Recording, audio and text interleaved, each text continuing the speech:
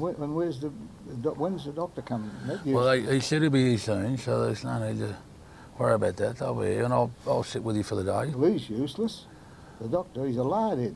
He comes in here, he stands at the end of the bed there, about 10 feet away like I've got leprosy, and with that supercilious look on his face, he says to me, "How are we today, Mr. Smythe? How are we today? I'm the one that's crook. I didn't give a stuff how he is.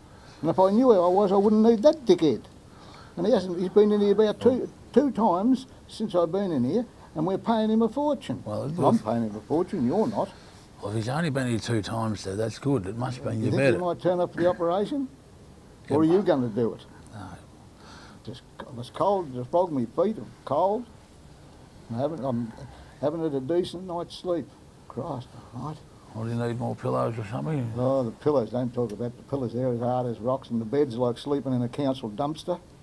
And you're paying about $300 a day. What are they doing with it? Playing the pokies? Well, don't worry about the money, Dad. We'll fill that up. Don't be worried about the money. You just got to stay in hospital. Don't worry about the money. It's coming out of my pension. That's where it's coming out. Well, don't worry about the money. I'll be living on cornflakes 3 times a day.